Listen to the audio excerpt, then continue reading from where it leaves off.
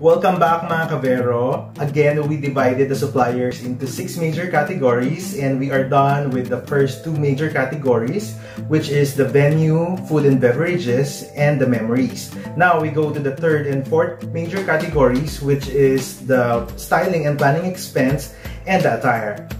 Styling and planning expense, ano ba to? Ito yung, syempre yung planning expense, ito yung mga gastos mo sa pagpaplano ng wedding mo, or kung meron kang wedding planner, ito yung iaalat mong budget for that.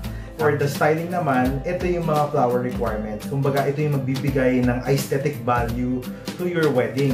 Or kahit anong klase ng event naman syempre yung setup, yun yung magbibigay ng experience sa mga guests. Pwedeng makalimutan yung mga maliliit na detalye ng kahit anong klase ng event, pero yung food for the eyes, hindi makakalimutan. Through pictures, through video, makikita to. Usually sa mga couples, sa mga brides, ito yung isa sa mga top priorities nila, yung magandang setup. Okay, we now go straight to the entourage flowers. We will allow 3,500 for the basic, 7,000 for the mid-range, 10,000 for the upscale or the upgraded, and 15,000 for the high-end. Ano ba yung difference ng 3,500 to 15,000? Siyempre, yung sa 15,000, mas mga imported flowers yung gagamitin. Mas malaki yung volume, mas rare yung mga flowers. Kaya siya mas mahal. Yung 3,500, kaya ako sinasuggest na mag-budget ng 3,500 para kahit pa paano, yung bridal bouquet, meron namang budget. Kumbaga, special pa rin naman yung mailalagay ng flowers for your bridal bouquet. Siguro kahit Ecuadorian rose lang yan, or merong konting gypsophilia. By the way, magkakaroon tayo ng separate discussions per event requirement. So, kagaya nitong entourage flowers, meron tayong separate discussion for that. Okay, going back. Ano ba yung laman ng entourage flowers? Maliban sa bridal bouquet, nandyan din yung flowers for the moms, flowers for the ninang, flowers for the entourage, and flowers for the male entourage, yung mga boutonnieres. So, syempre, habang dumadami yung members ng entourage mo, habang dumadami yung ninang mo, mas nagmamahal yung entourage flowers mo. Ang tip ko lang dito, pagandahin yung bridal bouquet kasi ito talaga yung hahawakan ng bride. Ito talaga yung napipicturean ng close-up. So, huwag niyong masyadong tipirin. And also, as a planner, as a stylist, or florist, ang take ko din dito, 50% of the budget will be allotted for the bridal bouquet. And then, the rest of the budget will be allotted for the entourage. So, ganun yung ginagawang discarded for that. Para sa akin. Siyempre, for the mid-range, 7,000, 10,000, yun nga, mas nadadagdagan ka lang ng mas imported flowers or na mas mga magagandang flowers. Kaya mas nagpamahal siya ng pamahal. So, yun lang yung difference niya. Okay, we now go to the church styling or the church setup. Let's allot 5,000 for the basic, 15,000 for the mid-range, 25,000 for the upscale or upgraded, and 35,000 for the high-end. So, ano ba yung mga difference nito? Bakit nagmamahal? Siyempre, mas mahal yung mga premium flowers or yung imported flowers over the local flowers.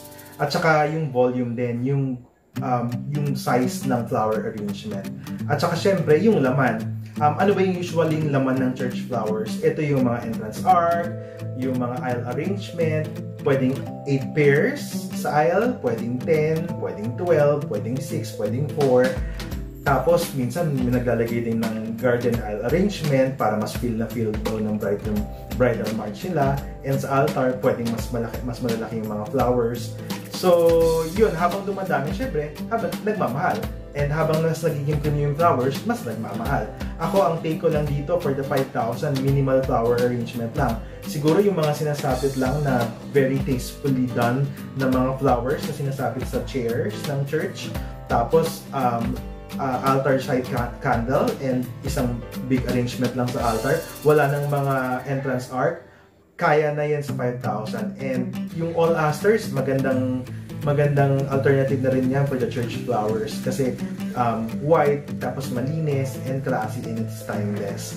For the mid-range na 15 and 25,000, pero syempre dito magkakaroon ka na ng mga medyo mas malalaking flowers, a little premium.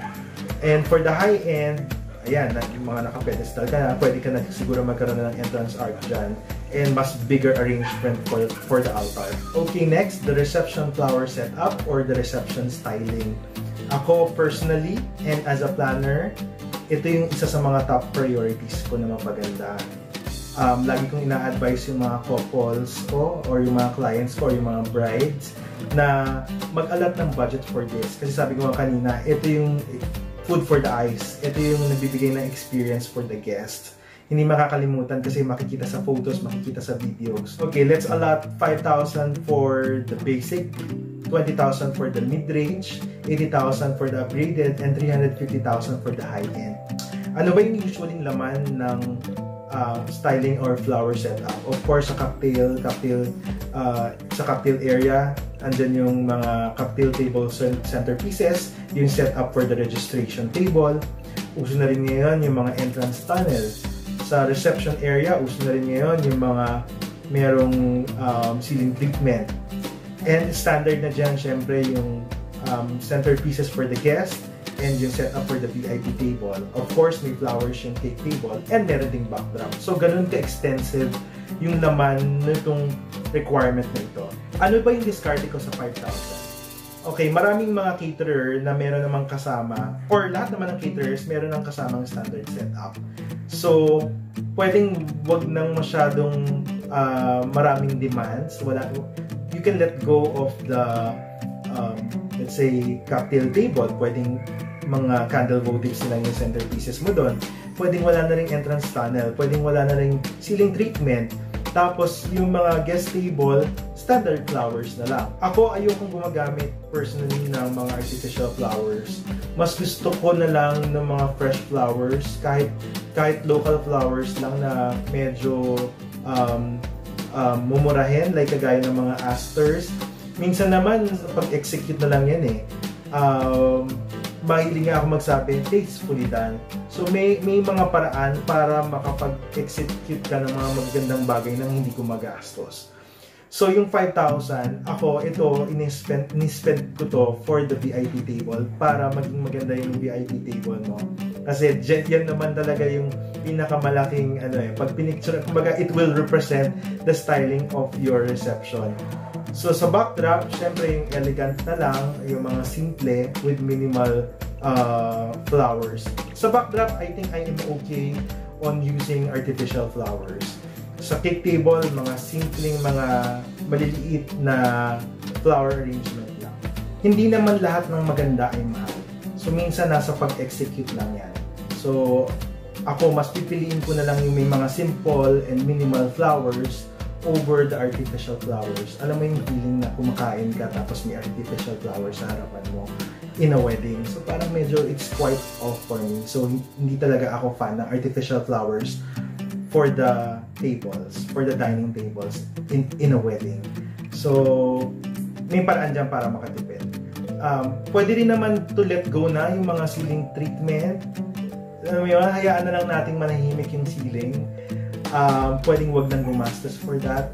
Pero kung if gusto mo talaga ng pabongga, uso na talaga ngayon yung mga ceiling treatment. Dito na papasok ngayon yung sa high-end na budget, yung 350,000. Kasi syempre, nandyan yung mga trusses, yung mga chandeliers, and yung mga hanging flowers. Syempre, huwag ka na rin gumamit ng mga fresh flowers for the ceiling kasi talagang magmamahal ka. Pero kung game na game ka sa gastusan, your styling setup could go as high as millions.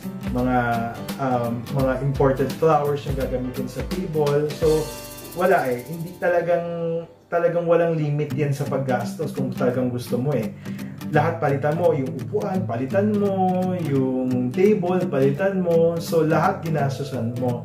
Pero para sa akin, yung upscale or the upgraded na 80,000, this is a good working budget na para makapag-execute ka ng magandang setup for the wedding. Para maganda yung setup mo for the VIP table, maganda yung backdrop mo. Kahit wala ka ng mga photo wall or mga entrance tunnel or the ceiling treatment, okay na yan. Makaka-execute ka ng magandang setup for your wedding. For the mid-range, yung 20,000, syempre, ayan, kahit pa paano, may mas premium flowers ka na magagamit. For the basic, ayun na, pandagdag flowers lang siya to enhance. So, parang ang tinatawag ko nga dyan, budget for enhancement. Yun yung 5,000.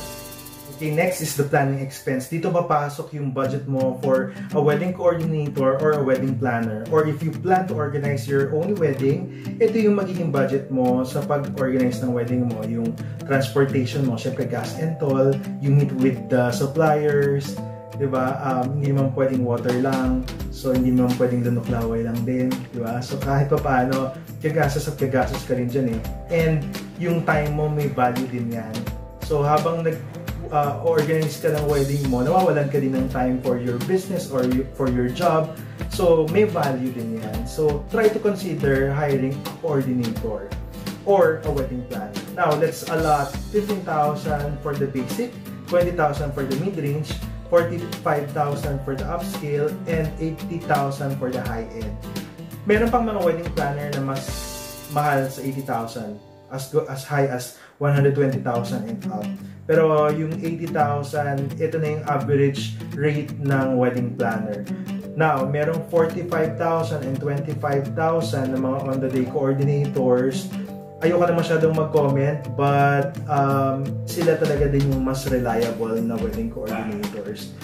Yung 15,000 na basic, I think they can do well also. Pero ito na yung, based on my knowledge, ito na yung pinakamura na rate ng wedding coordinator. Okay, next is the attire. And these are the wedding requirements that are part of the attire. Of course, the bridal gown, the groom's attire, the parents' attire, the entourage dresses, the male entourage suit, syempre yung makeup and wedding ring. Basically, ito yung mga sinusuot. Syempre, nag-iiba-iba yung rate niya according dun sa preference and standards. Syempre, depende sa tela, depende sa beadworks, kung may lace ba yan, or yung kung ano man yung detalye na meron. So, pamahal ng pamahal yan. So, mag-vary na lang yan according dun sa label and dun sa name ng designer. For the makeup, syempre, mag-vary yan kung traditional to airbrush makeup, or kung kasama pa rin ba yung makeup ng entourage mo and ng parents mo. So, we will have a separate discussion for that. But in general, here are the figures for the basic, mid-range, upscale, and high-end. But let me focus on the bridal gown. We are allotting 10,000 for the bridal gown, 25,000 for the mid-range, 80,000 for the upscale, and 120,000 for the high-end. Again, depende sa materials, depende sa kung sinong gumawa. For the entourage dresses, meron yan 2,000 per head. Ilagay na lang natin for the basic. For the mid-range, 3,000 per head. For the upscale is 5,000 per head, and for the high-end is 8,000 per head. So, ito na yung bracket ng mga mura up to dun sa medyo high-end na dresses for the entourage. For the wedding ring, 10,000, 20,000, 30,000, and 60,000. Siyempre, depende na rin yan how do you want to invest on your wedding ring. Kasi after the wedding naman, you keep it and may value pa rin naman dyan. So, it's up to you kung magkano yung i-allot nyo. But, I am trying to allot 10,000 for the basic wedding kasi nga, we're trying to minimize the budget for the entire wedding. And then, yung 60,000, para kahit pa paano, medyo mas makapal yung wedding ring ninyo, mas totoong mga diamonds, ganyan. So, mas madetali. For the makeup, I will have a separate discussion for that. But of course, mas mahal ang airbrush makeup over the traditional makeup. And habang dumadami yung makeup, mas nagmamahal. Okay, that's it na muna mga ka-Vero. I will continue discussing on the next video. I-discuss natin yung last two categories of a major requirements, which is the entertainment, the prints, and the others. See you! Thank you!